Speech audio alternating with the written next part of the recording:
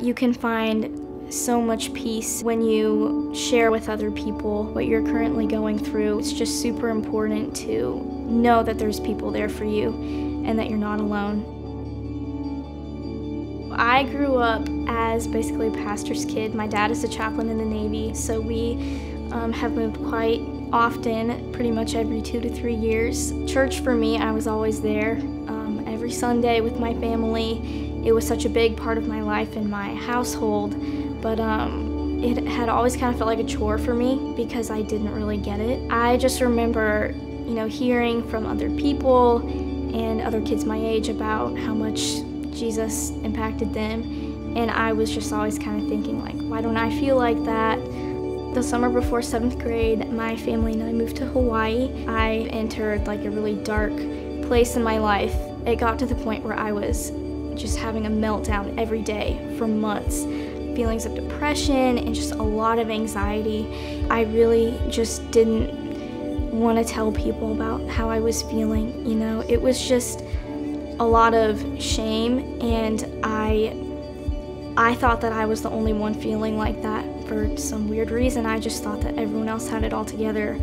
All these other Christians knew what they were doing. I was really just by myself, didn't have a community.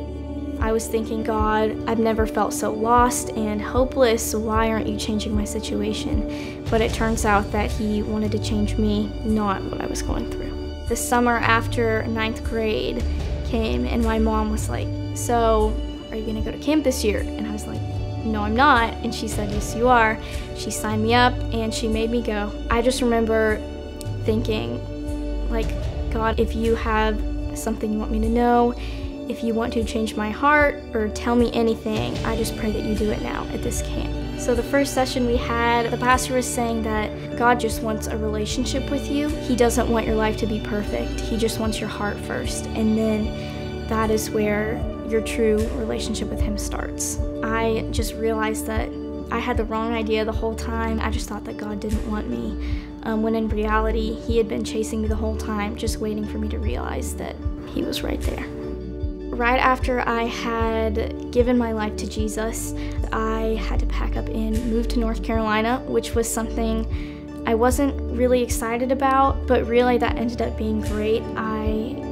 After about 2 weeks, I found Renovation. My family and I started going, and God just really enabled me to feel so at home here so quickly, which is not at all what I expected. I heard about our squad pretty early on, and I just had a feeling that it was going to be where He gave me the community I'd been looking for all this time. At our squad, I get to talk to other students and especially the leaders about how I'm feeling, or if I have questions or anything at all. I really just get so much more from that than I could on my own. You really can just open up and be as transparent as you need to without having to feel like you're uncomfortable or like you're out of place, because I think the main goal of the leaders at our squad is to just make you feel loved and like you belong.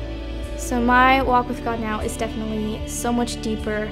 I'm currently serving on the worship team at Renovation. I play the piano, and I can definitely say I've never felt closer to God than I do when I'm using my gifts to serve Him. And I definitely do not think I would be here without our squad. I think branching out and forming a community has really, really inspired me to continue living my life for Jesus and using what He's given me for being part of something that's way bigger than I am.